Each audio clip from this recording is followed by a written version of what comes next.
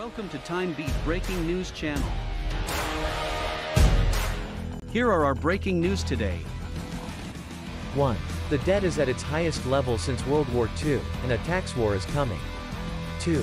Family separations for illegal border crossings are prohibited by the Department of Homeland Security.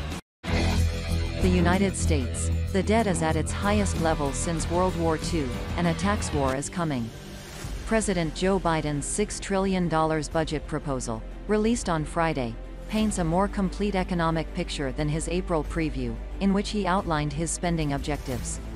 The budget outlines taxes and spending for the fiscal year beginning in October. A 10-year vision, on the other hand, includes multi-year expenditure on infrastructure, education, childcare, and other domestic initiatives advocated under Biden's American Jobs and American Families initiatives. According to the budget, the government debt will rise to a higher level than it was during World War II in terms of the size of the economy. Republicans will have greater ammunition to attack Biden's tax and spend plan as a result of this. In 1946, debt reached 106% of GDP, the highest level since World War II. By 2031, according to Biden's plan, debt will account for 117% of the economy. It is projected to expand to 113% of GDP if no reforms are made.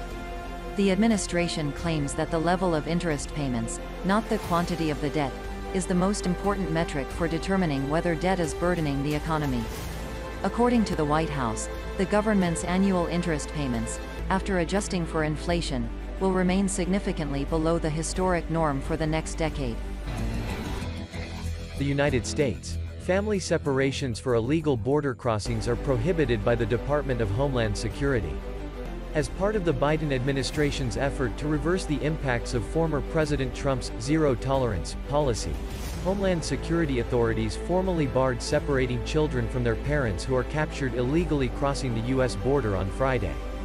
Miller's memo included a national security provision, allowing CBP and Border Patrol agents to refer illegal entry to higher-ranking officials and local attorneys for prosecution. The zero-tolerance policy was a short-lived initiative in the spring of 2018 to prosecute all undocumented border crossings, with a focus on family units crossing the U.S.-Mexico border. Adult parents and guardians who crossed the border with their children were punished under the program, which resulted in coercive family separations by U.S. border officials. Parents who are recommended for prosecution on national security grounds would still be separated from their children under Miller's new instructions, as a standard practice for detained parents or guardians in criminal cases. President Biden issued an executive order in February establishing an interagency task force to reunite families separated under the zero-tolerance policy. Miller's message is a follow-up to that order. According to an NBC News report published earlier this month, the families of 391 children separated under Trump's policy have yet to be reunited, out of a total of over 5,500 families separated between 2017 and 2018. Thank you for watching. We help you stay up to date all the news hourly. Please subscribe our channel to follow up the latest one.